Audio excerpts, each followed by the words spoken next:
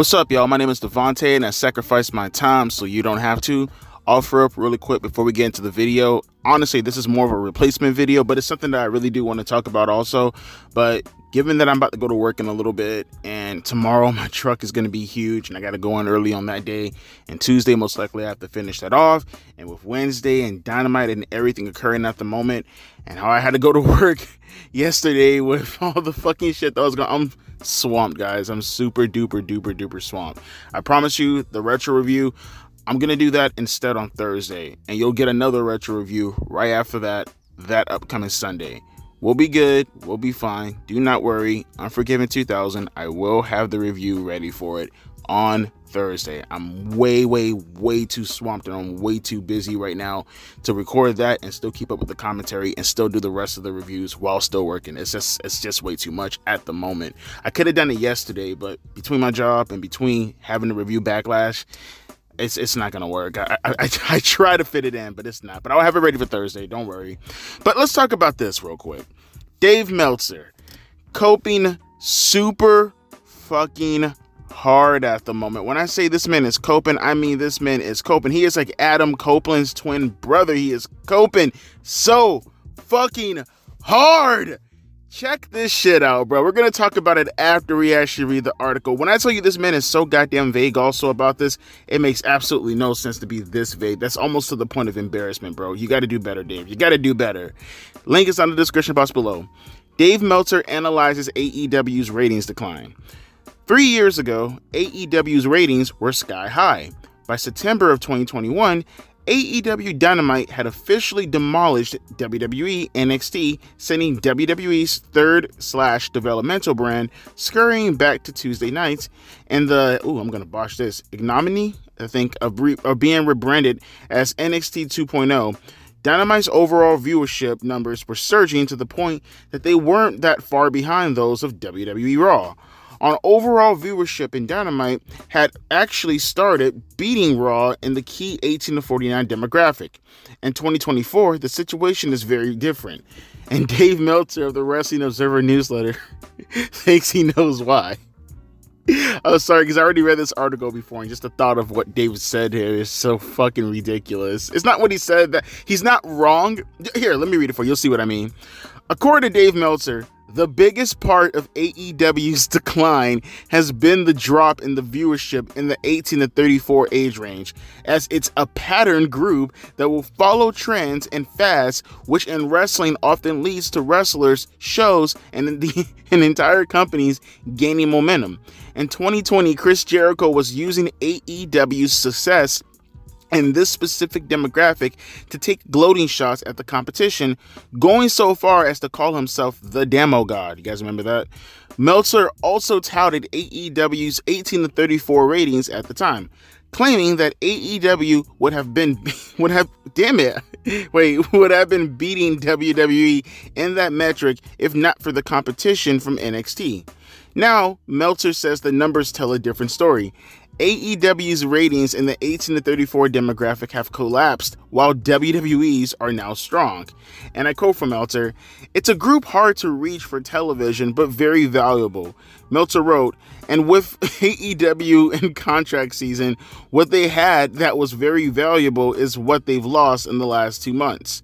Meltzer also dove deeper into the ratings from the May 1st block of programming, as there was a steep drop between the end of AEW Dynamite and the start of AEW Rampage.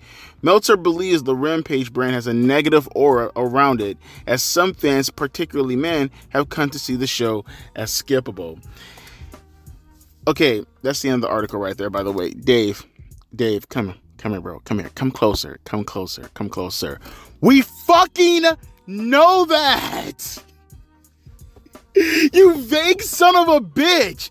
No, explain to us, because we all know why AEW is failing. It's because they're losing numbers. What kind of fucking explanation is that? Whoa, the water is wet because it's water. Like, what the fuck? No shit, their numbers are dropping because they're not getting the same type of viewership they were previously. No shit. What the actual fuck, bro?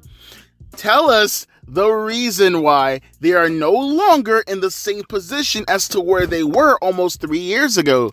Han, Dave? Because what I believe is that there are multiple of factors as to why they're no longer in that position, and a good chunk of that has to do with you. Now, strictly speaking about AEW themselves, I think obviously we can talk about the creator, but again, we'll get to that in a little bit. Like I said, CM Punk, in my opinion, overall, when looking at the overall context, I personally don't believe he is a draw. Overall, when you look at his numbers in comparison to AEW versus WWE, there is a pattern that shows that there is a ceiling for CM Punk when he doesn't have a legitimate machine behind him. That's when WWE comes into the picture, right? You want proof? Go look at the YouTube numbers. Go look at the numbers as far as how they were dropping since CM Punk started in the company in 2021. Obviously, you can see that on his own, going out there without the WWE machine, you can see that CM Punk isn't a draw. But within the context of AEW in particular, he made a difference in their ratings and within their viewership numbers. With him being gone, he took his fans with him to WWE. That right there is a negative impact on you, Tony. Now, should we talk about the reasons why CM Punk left, or we've gone down that road so many times it's getting kind of boring? Okay, let's just keep continuing, because we know why CM Punk left, and it has everything to do with the decision making of Tony Khan. So, whose fault is that? Is that my fault, your fault for leaving, or is that the guy who didn't provide he didn't provide the product that you wanted to, get your hands on, that you wanted to see, and he's now in the competition's camp? Same thing can be said about Cody Rhodes, by the way. So let's put that to the side, because then we come to the nitty gritty as far as Dave Meltzer apparently and allegedly, and you all know this, we've all known this to be the case, and now it's been confirmed a couple of months ago that Dave Meltzer has actively been giving Tony Khan advice. But see, here's the caveat. This is his first time actually giving Tony Khan advice, throughout the years, face to face or phone call to phone call. You go look at Tony Khan and you can probably catch him somewhere on some AOL messaging board from 1996 going forward, talking about, did you guys see that Okada match? Yeah, Okada wasn't even born yet, but you get the gif, right? Oh, okay, fine, we'll say Masawa. How about that? Did you see the Masawa Kobashi match? It was rated 6 stars by Dave Meltzer. And you use that mindset, you use your markish mindset as far as how things were rated by Dave Meltzer, and you took that mentality that Dave Meltzer made a talking point within the wrestling community going throughout the past 30 to 40 years, and you ran with that in order to build your wrestling company. He's been taking advice from Dave Meltzer years before running a wrestling company, years upon years before running a wrestling company. You guys think I'm fucking kidding when I say I would not be surprised. Go to Tony Khan's house right now. I bet somewhere in his attic, you go look in his box, there's a PSP somewhere lingering inside there, and on there is SmackDown vs. Raw 2006, and I'm telling you right now, there's a general manager mode saved about 20 years deep into the fucking mode. I'm telling you, this dude, almost everything that has come from the mind of Tony Khan that has been instituted within AEW first came from the mind of a Dave Meltzer. And then you hear these years going forward how much advice Dave Meltzer gave to Tony Khan afterwards. Oh, Tony, you should do this. Oh, Tony, the temple of how you should retire Sting. That's a real thing, by the way. Go Google it. All these advices that you've been giving Tony Khan over the past 5 or so years as far as how he should actually do AEW, consistently trying to enable his son of a bitch's mentality while his company is on a downtrend by giving him award after award after award based off of your fans and your mark-owned mentality. Dave, what part do you not understand that you yourself are the catalyst as to why Tony Khan's company is currently going down in the dumps at the moment? But here's the thing. I guarantee you Dave absolutely understands that he's the reason why Tony Khan is going down in the dumps.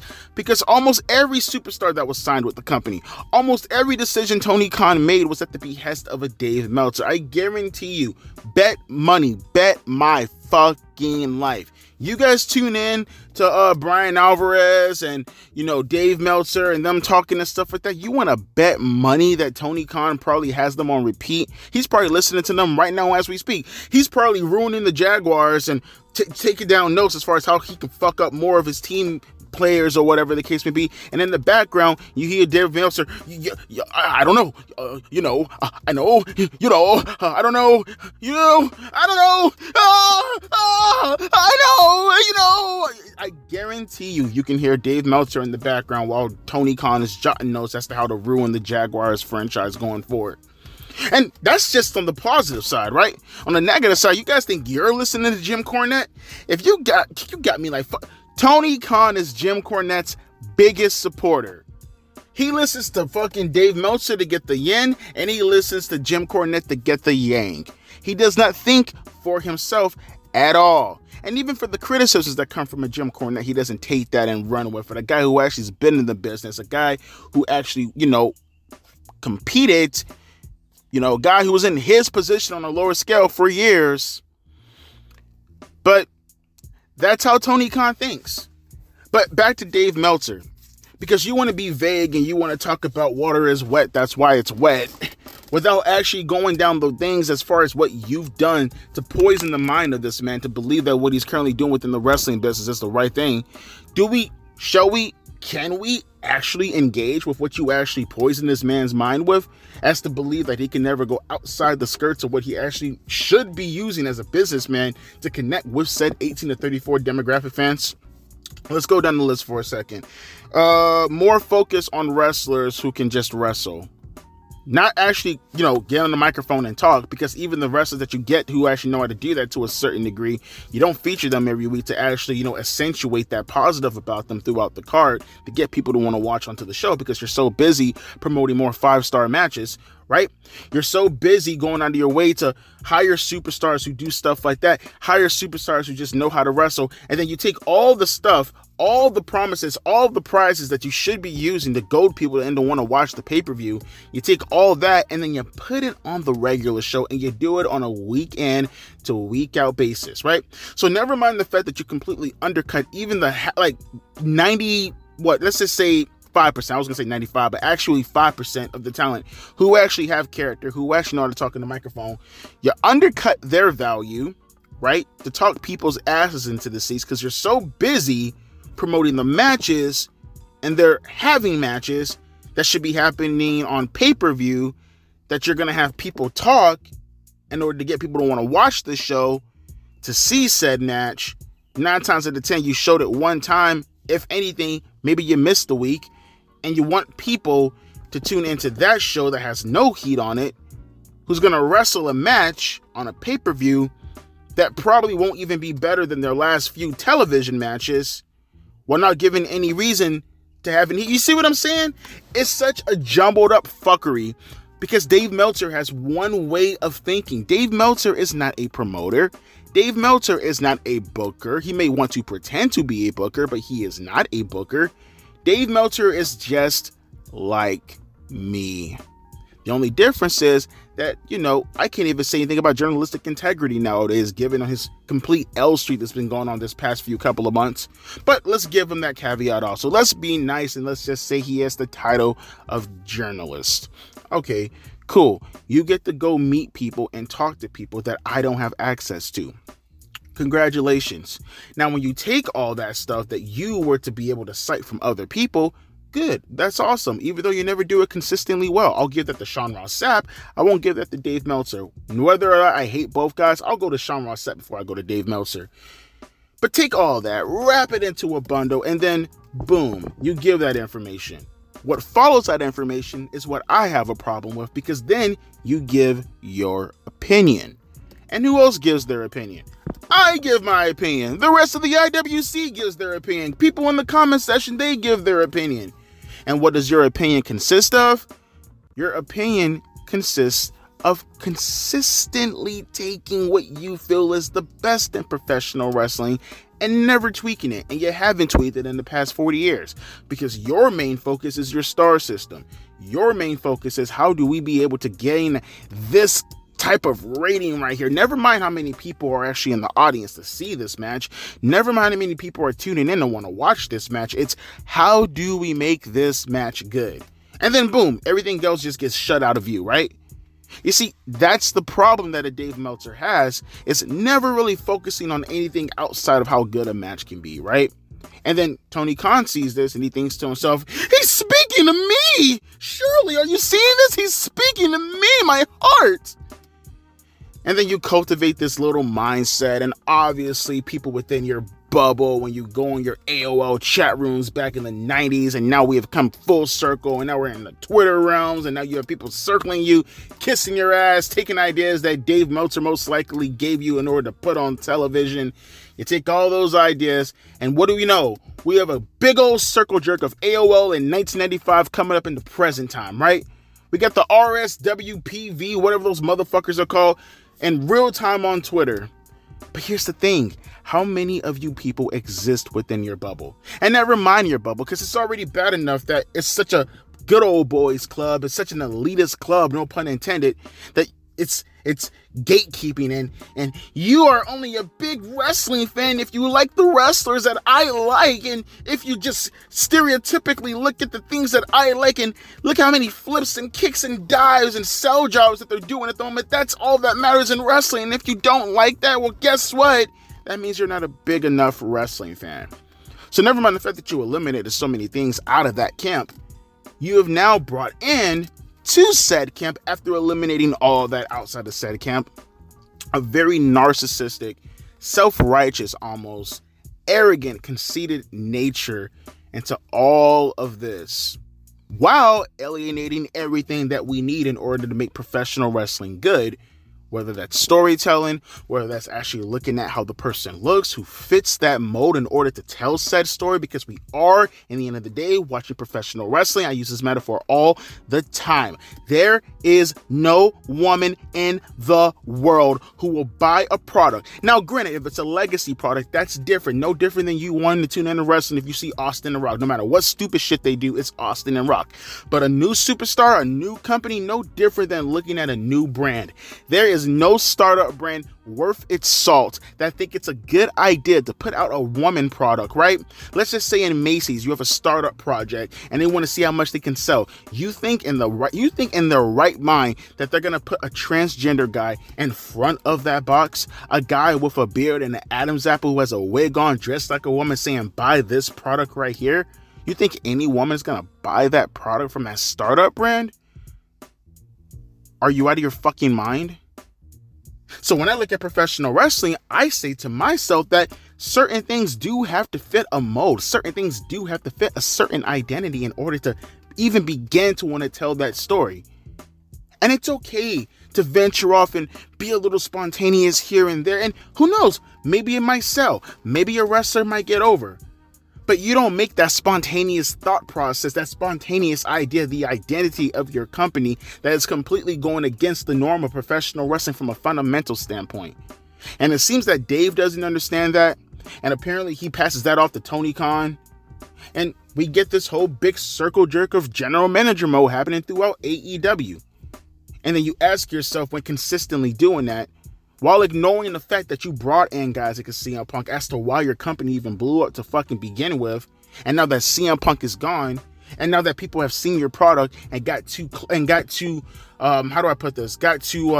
CM Punk around, where now his drawing power is starting to falter a little bit because you're not giving him any good creative. People literally have no reason to want to watch your show. Your shtick is dead. Your shtick is gone. And now you have no big time players in the free agent market. You can say as much as you want to and say that Will Ospreay and fucking Okada and Mercedes happen to be, well, yeah, sure, within your little closed circle bubble, but within the real world, no one knows who the fuck any of those three people are. So you have no free agent pull to dick from in order to put you back into a position after killing that already, because all you fucking do in order to have a surge in popularity for that 1 week is still a WWE talent, or I'm sorry, buy a WWE talent. Fucking sloppy seconds over here. You literally have nothing going for you at all, to the degree that you have right now a decent story that has yet to really been fully even told. But look at the people who are playing those parts right now in your biggest angle right now at the moment. It's a bunch of fucking geeks. It's a bunch of fucking unimposing looking dorks. Dorks, you get what I'm trying to say.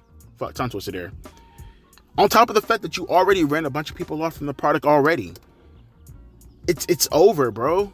I keep saying it over and over again. Until you figure out an actual star in order to put over the product that you currently have at the moment, until that you put the pieces together in order to make that storyline work, after doing the work to get people to want to watch your program, which has to happen first, no one cares. That's the reason why the 18 to 34 demographic is gone. It's not simply, there's no 18 to 34 watching the product. We all know that, dumbass. What you want to know and what I want to know, what we all want to know, which we all have the answer to, you just don't want to say it, is that it was your ideas, Dave, that Tony Khan used in order to virtue signal to wrestling fans as to why you no longer have that audience. Cope as much as you want. Sit back and pretend that hasn't occurred. It has occurred, and it's your fault. You are the mastermind behind Tony's downfall. How ironic, right? The guy who was the biggest inspiration happens to be the one who causes the demise. Let me know your thoughts down in the comment section below. I mean, not to steal a line from CM Punk, but tell me where I'm telling lies. Am I saying anything wrong? Anybody have a disagreement with what I'm saying? Go ahead, let your thoughts know down in the comment section below. I need to get up out of here. I'll be talking to you guys later. Don't forget the retro review for what's the show called again? Unforgiven 2000. It's gonna be on Thursday, not today. I'm sorry. I know life sucks. You'll be okay. Deuces, P. Eyes.